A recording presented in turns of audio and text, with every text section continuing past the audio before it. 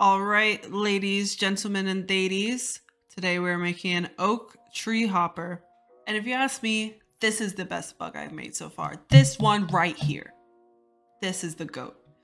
And I think it is because it's just a cool bug. There are many things I like about it. I like that it's brightly colored. I like that every perspective that you look at the bug, it changes shape. If you look at it from the top, it's triangular. If you look at it from the side, it kind of has like a slope thing going on. And if you look at it from the front, it's shaped like a house, which you'll see what I mean when we get to the face, but I promise you it's shaped like a house. And of course it has the protruding thing. I can't remember what they're called, but it has the protruding thing on its head. I think that's really interesting. So one thing about the Oak Treehopper too, if you look it up, there is a vast array of them. There are so many different types of versions and variations that they can come in. And for once I'm gonna put in pictures. That's how excited I am about this bug. See? Wah! And then here, whoo! And then ha! Wah! Look, that's so interesting. Look at this one. Whoo! Look at this one. Ha! They're so weird looking and they're so different from each other. And I just think that's really cool. And as you can see now, I'm trying my hardest to make the funny looking shape. It took a few tries, but I got there eventually. Now that I finally have finished making the tinfoil mold, we're going to take white clay this time because this is I went with the colorful version of the Oak Treehopper, the nice blue teal with the red orange sunset stripes. This bug is so vogue. I just love this bug. I think it's very interesting. If this bug was, I think it's attractive, but I also think it's funny looking. It has character because it's pretty but it's funny looking. It's kind of like, it's like Jennifer Garner. You know, it's the Jennifer Garner of bugs. Nothing against Jennifer Garner, of course. But you guys know what I mean. I know that you know what I mean. And if this bug was in high school, I feel like it wouldn't be the Regina George type of pretty and popular. It would be like head of the debate team, pretty and popular. You get what I'm saying? I feel like it's a popular that you can talk to. And it's true because I found out that the personality of the Oak Treehopper is that it's very gregarious. They're very amicable bugs with each other. They're very friendly with each other. And it's probably because they're pests. Sadly, a lot of the prettiest bugs are pests, which can apply for some humans too. But that's neither here nor there. You see what I'm saying though, right? You see what I'm saying about the sloped, like, if you look at it from the top view, it's like triangular shaped. But if you look at it from the side, it's sloped. That's what I was trying to get with tinfoil. I know we're on to the clay portion of the video. I just really want you guys to take notice of how funny looking this bug is from the different angles. And see, this is what I mean by the house. This is what this shape looked like the face. This is what it looks like. And it was very hard to find pictures of the face because so many people want to take pictures of you know, the long protruding. I'm gonna look it up.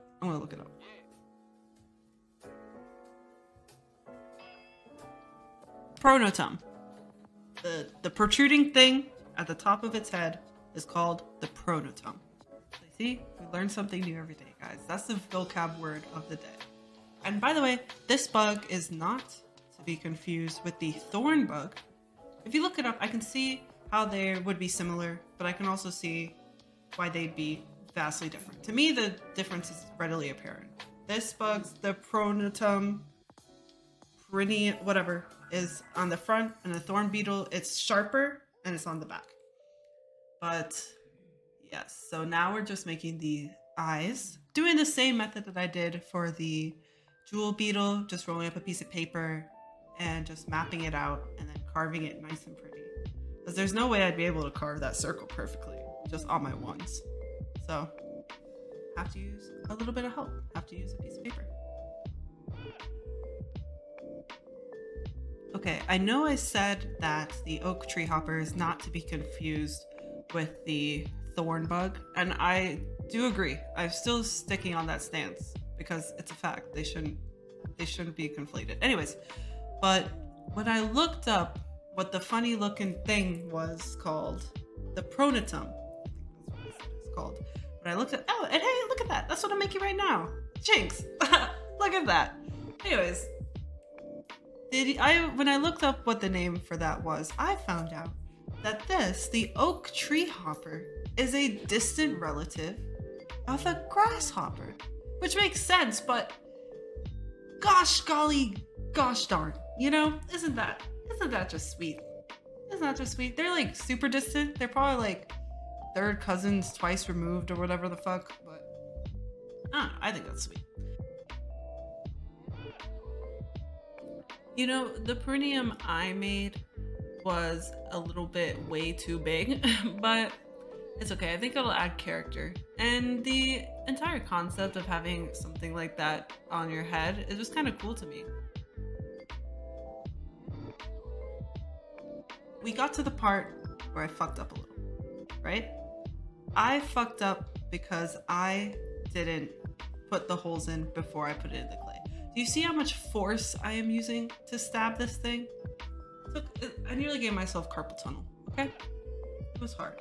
So if you're going to be like me, don't make the mistake of not pressing the clay beforehand, you know? Don't make the mistake of not putting in the dots in the clay before you put it in the oven. That's what I'm trying to say. Because you'll give yourself carpal tunnel.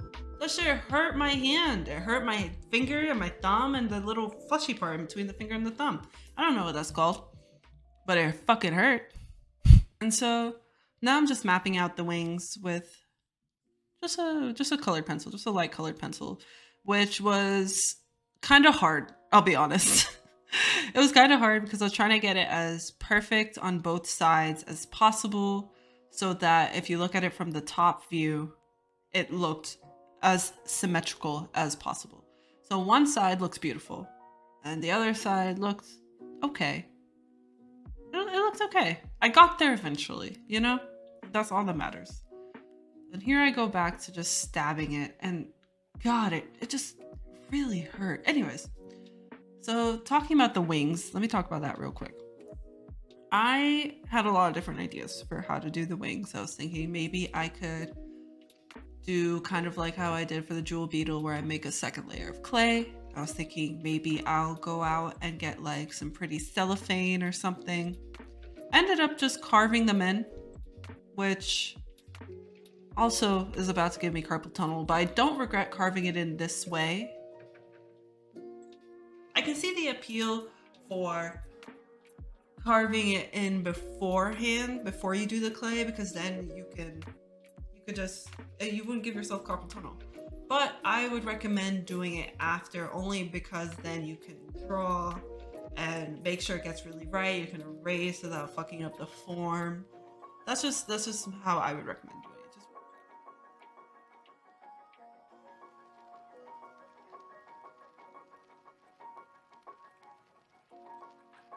it. Now we're making the legs, and I'm doing the same method, hot glue on the wire, and I didn't do the spiky bits like I did last time. I just went with little nubbins because, you know, I don't know.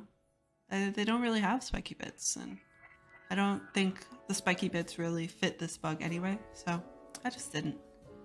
And the legs are kind of fuzzy, so but I couldn't think of anything to do for the fuzziness. So now I know I can do flocking. So for the next bug that has fuzzy legs, we're gonna do flocking. So we have that to look forward to. And right now I am mixing up the paints because I saw the two types of paint and I think the bug, it kind of has like a gradient. So I have two tubes of paint. They're very similar in color, but they make a nice gradient. I went on a little detour when I was talking about the legs, but let me wrap around back to the wings conversation while I'm here painting and gradienting and all that good stuff. Yes, I went with the carving method only because I didn't want to take away from the triangular shape. You know, Like when I was first researching the bug, it took me a lot of time to even find out if they can fly, because the wings don't even look like they work, you know? And spoiler alert, they can fly, but they don't really. I think they prefer to jump. Don't quote me on that. I can't remember precisely, but you know. So I didn't think that the wings were a prominent enough feature form-wise for me to make them extra. I thought it would be fine to just do it like this in design-wise.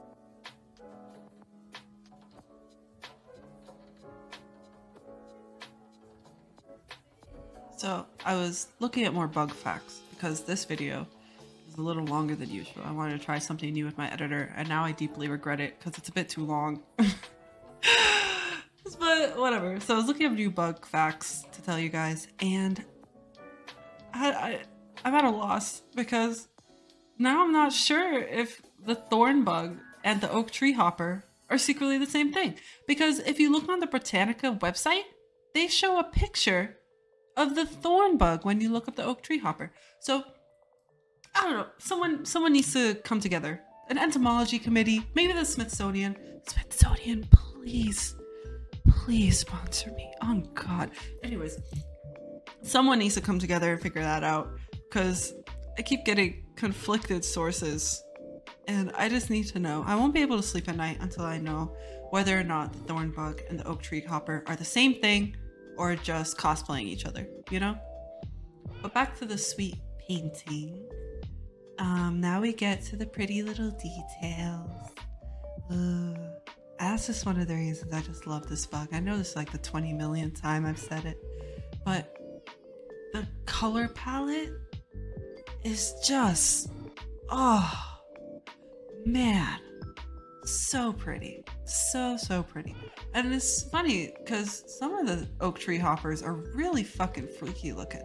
I'm not even gonna hold you. They are weird looking. But this one's perfect. Just, you know, I love her. Or him, because this, as I said, this is the heat version. But enough talk. Let's focus on this sweet paint job.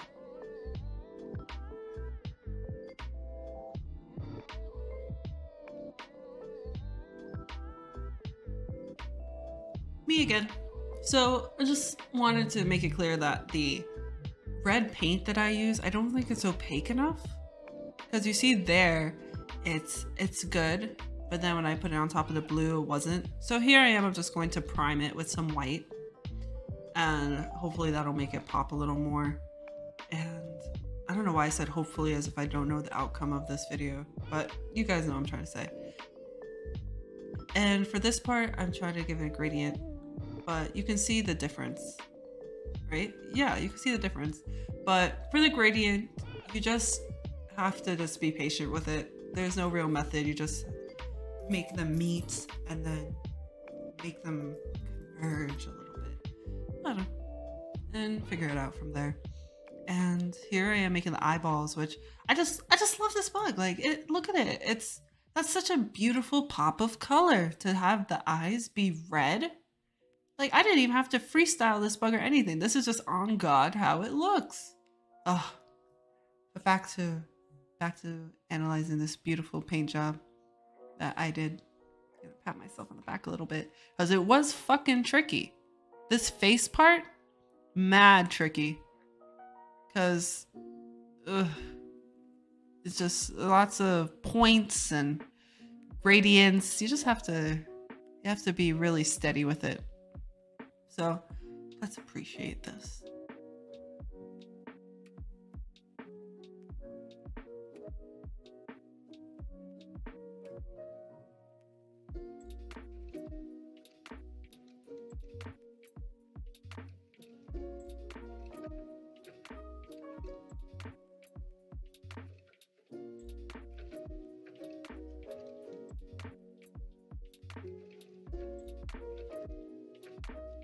Okay, enough jerking myself off right now. Right now I'm working on the legs, working on the little leggies, and I didn't really I did wing it when it came to the little pads of the feet. I just thought it would work. And I saw like one reference picture. So, you know, had to improv a little bit. But the wings, the black of the wings was a fucking trip. Because I was always of the persuasion that, oh, I'll just outline it. That didn't work. You know? And then I tried the micron. That worked a little bit.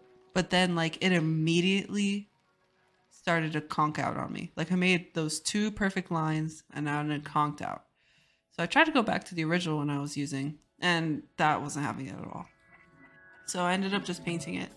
So the lines weren't as thin as I would have liked, as I would have hoped and wanted and prayed for my little baby.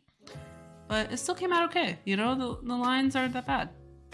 So now we're just popping the legs back in and then we're gonna get ready to glaze. And you guys know what happens. Oh, I know. Sorry. The video is over already. That's crazy. Even though you made it longer than usual and it dragged a bit, but the bug is fucking sexy, so we're not gonna hold you to it. Oh, thanks, guys. I really appreciate that. Thanks. That being said, enough of that. Thanks for watching. I really hope you think this bug is as beautiful and lovely as I think it is. I think you guys are beautiful and lovely for watching my videos. And yay! See you guys for the next one. Bye!